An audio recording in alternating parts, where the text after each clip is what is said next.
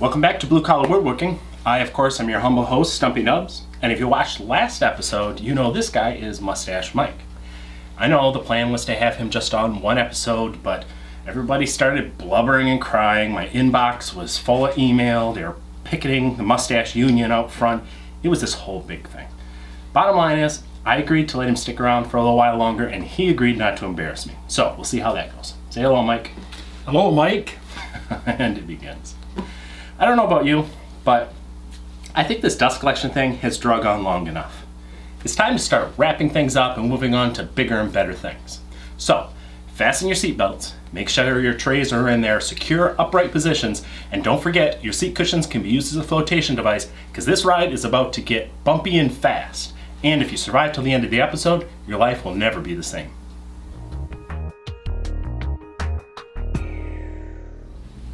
This brown beauty is the new star of the Stumpy Nubs workshop because inside that thin wooden shell lies the greatest advancement in dust collection technology since Lawrence of Arabia's white flowing turban.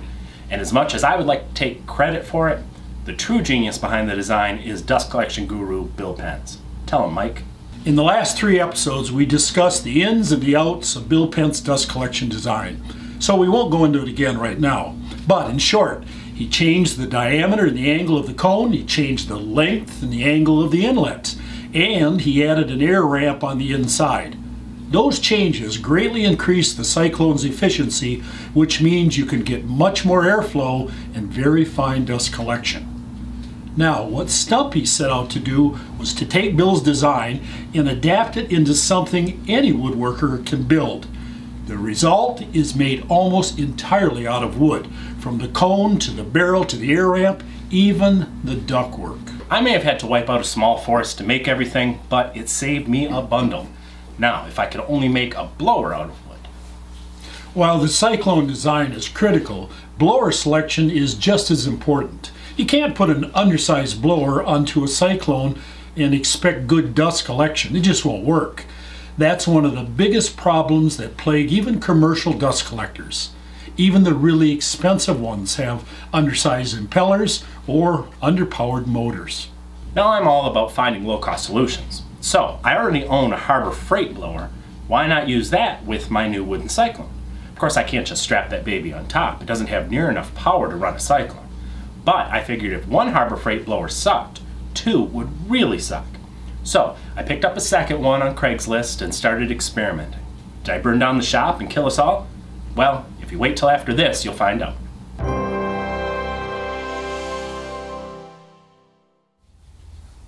Stanley made a lot of hand planes, but their most useful by far are their bench plane line numbered 3 through 8. These are the workhorses, the planes that still get a lot of use even in our modern power tool workshops. So over the next few weeks, we're going to be taking these planes one at a time and talking about how we can get the most out of them and why you should use them in your shop. This week we're starting with the smallest of the bench planes, the number 3. Truth be told, it's not really the smallest they ever made. They made an even smaller number 2 and a smaller yet number 1. But those planes are really rare and are much more likely to be displayed in a case rather than used on your bench. The number 3 is a smoothing plane and one of my personal favorites. It's short, it's narrow, and it's easy to control, which is important in a smoother because sometimes when you're planing a board, the grain will change. And to get a good cut, you want to work with the grain and not against. So a small smoother allows you to maneuver around and take a super thin shaving, which will give you a surface that just can't be matched with any type of sandpaper. All planes should be kept sharp, but a smoother like this should be the sharpest in your collection. For that reason, I think it's a good idea to upgrade the blade to one that will take a better edge, like our modern steels. Maybe a replacement Hawk or Pinnacle blade for like a $35 investment.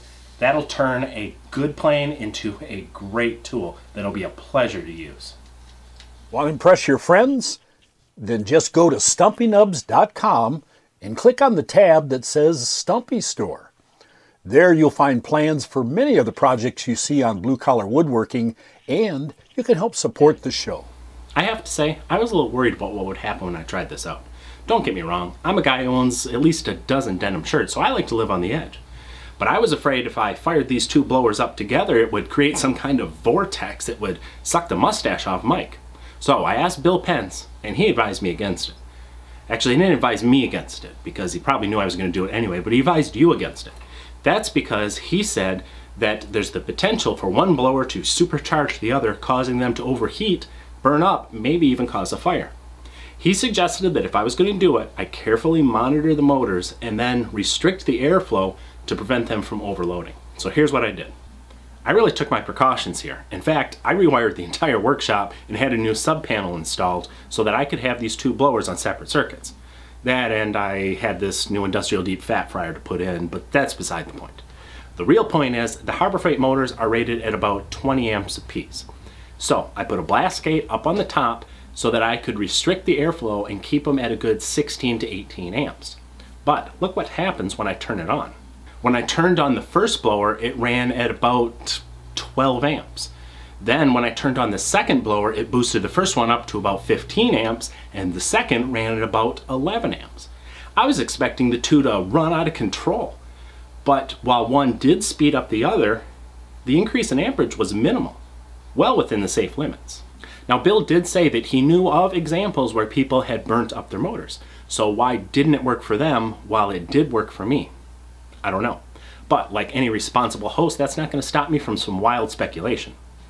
I figure that there are some key differences between my Harbor Freight blowers and the jet blowers in the example that Bill gave me. You see, jet blowers have larger impellers than Harbor Freight blowers. Harbor Freights are about 8 inches. And the Harbor Freight blower has a 5-inch inlet instead of 6. So it's already restricted a little bit. I don't know. Maybe that's the cause. Maybe it's not. I'm going to keep monitoring them for a while, use it in the workshop, and we'll see what happens. But so far, I am really impressed. This thing sucks. It moves a lot of air, and as long as it doesn't burn down the workshop, I'm going to be very happy to use my new Franken-Cyclone. Let me tell you, I wouldn't hesitate to say it's the most efficient wood cyclone ever built by someone with a name that rhymes with bumpy rubs. You're making me blush. If you want to build your own wooden cyclone, we're going to be putting up construction details, photos, all kinds of stuff at stumpynubs.com in the coming weeks. So check it out once in a while, and soon we'll have those details there for you. Now, if you don't want to build a wooden cyclone but you need good dust collection, we have something else you're going to want to see right after this.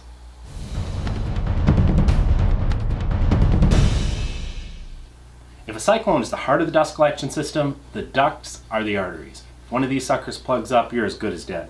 We put a lot of work into building our own wooden ductwork, and I thought you might enjoy a quick tour now that we have them mostly installed. The wooden cyclone services one side of the shop, and I tried to get creative on the type of transitions I used.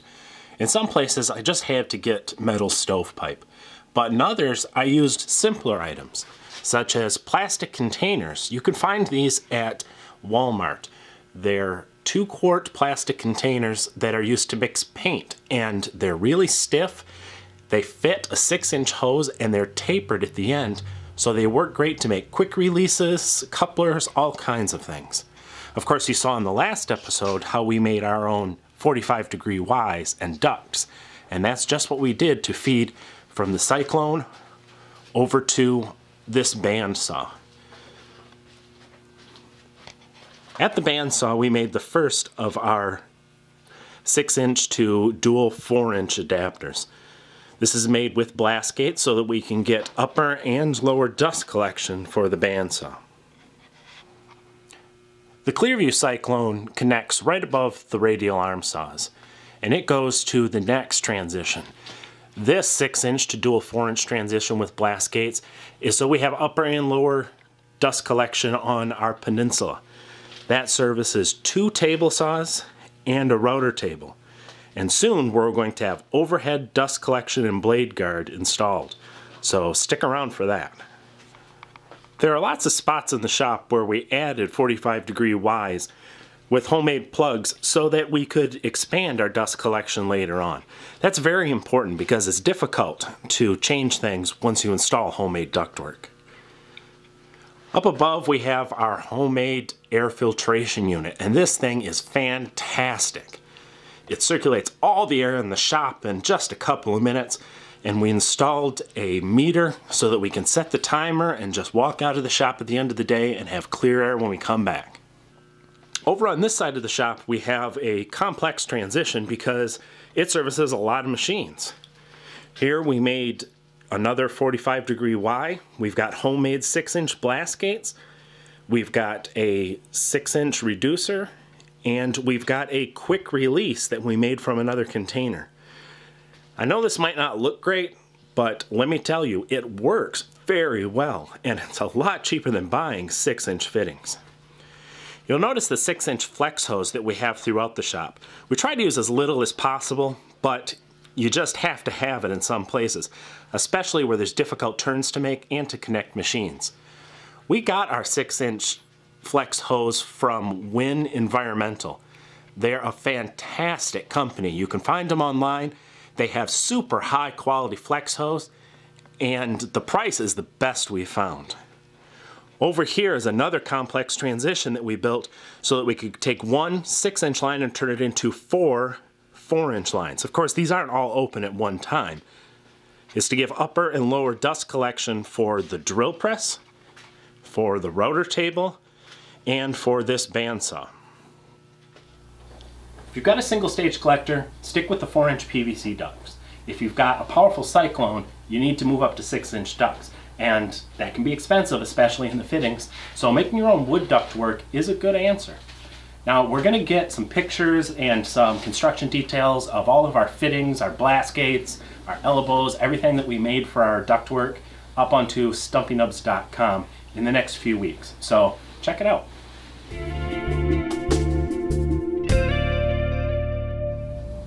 Let's face it, making our own tools might be fun, it might be less expensive, it might even make us feel like masters of the woodworking universe. But nobody is going to turn down a premium commercially made tool if they had the chance to own it. So when the guys at Clear Vue Cyclones got a hold of me and started going on and on about how they're fans of the show and how everything I do is art, I said, guys, come on, you're embarrassing me. You can just send me one of your sweet, sweet Cyclones as a token of your appreciation. Obviously, that might be a huge misrepresentation of how it came about, but the bottom line is the Stumpy Nubs Workshop is the proud owner of the only commercially made Cyclone that incorporates the designs of Bill Pence.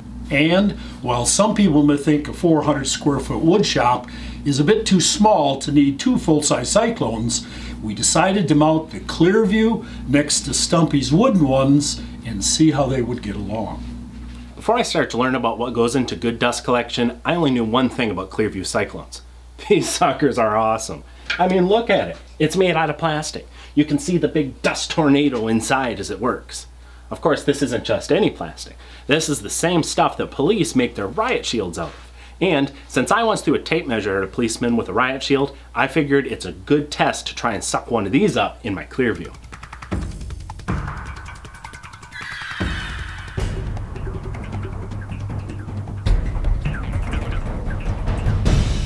What more do you need to know? If it can suck up a tape measure, it can suck up your sawdust and the fine stuff that really no other collector on the market can even touch.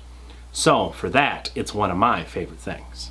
The guys at Clear Vue aren't just fans of the show, they are fans of the show. So they set up a special discount code just for blue-collar woodworking viewers. If you decide to buy anything from clearvue.com, go get the code from our website first. You'll save a ton of money. Find everybody's favorite fat little woodworker on Facebook, Twitter, and YouTube, and read his hilarious weekly woodworking blog at stumpynubs.com. Now the real question is, which is better? The Stumpy Nubs Franken-Cyclone or the Clear Vue Cyclone? Come on, let's be serious. A homemade tool is never going to be as good as a commercially manufactured one. I love my Clear Vue Cyclone, and I'm very happy with my wooden Cyclone. Either one is way better than any single stage collector on the market. In fact, a good way to compare is if you notice here, when you turn them on, the Clear Vue has so much suction it actually compresses the 6-inch flex hose. And the wooden Franken-Cyclone does the same thing. So the bottom line is this: if you've got the budget and you want the best dust collection you can get, buy a Clear Vue Cyclone. These babies are awesome. Don't waste your time with one of the other brands that don't have that special technology that Bill Pence developed. Now, if that's not in your budget, you might consider building one of our wooden Franken-Cyclones. and putting a Clear Vue blower on the top. Then you'll have the best of both worlds, a great Cyclone design and enough power to run it. And if that's not in your budget, well, you might consider our dual blower option. But if you do, consult an electrician, because I'm not going to be there with a garden hose when you burn the shop down.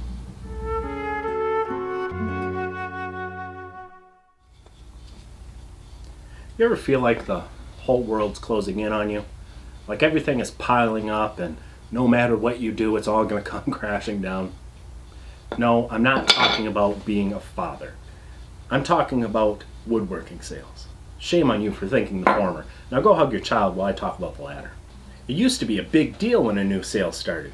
You'd get one of those colorful, glossy ads in the mailbox and you'd run straight to the bathroom to read it. Every page would be filled with stuff that you wanted and could maybe afford if you would just cut back the family on non-essentials like milk and eggs. Nowadays, all that has changed. I get some sort of tool sales flyer in the mail 3 times a week, and even in the email 3 times a day. And those are just the ones that my spam filter misses. Woodcraft is having an early spring sale right now. Rockler is having a late winter sale. Every day is another sale of the century at Harbor Freight. It's enough to tempt any woodworker into overspending himself into undereating. So here's what you do. Take all those flyers you get in the mailbox, print out all those emails you get a big pile of them, at least 50 or 100. Keep the pile messy, crumple some of them up and then half smooth them out. Now go over to your favorite tool store and pick out whatever you want. Don't worry about the price, you're not going to be paying it anyway. Take the item up to the counter and say you saw it for 10% less somewhere else. Then pull out your pile of ads. Drop half of them on the floor as you do, and then get down on all fours and start digging around trying to find the ad. Do it as absent-mindedly and pathetically as possible. This works best if the store is really busy. If the clerk doesn't give you a discount, kick it up a notch. Do some mumbling, maybe drool a little, fart if you can. You want to look pathetic. Before you know it, the clerk will be so embarrassed, he'll let you make up any sale price you want. Then you can sit back and have a cold one, because you've earned it, my friend.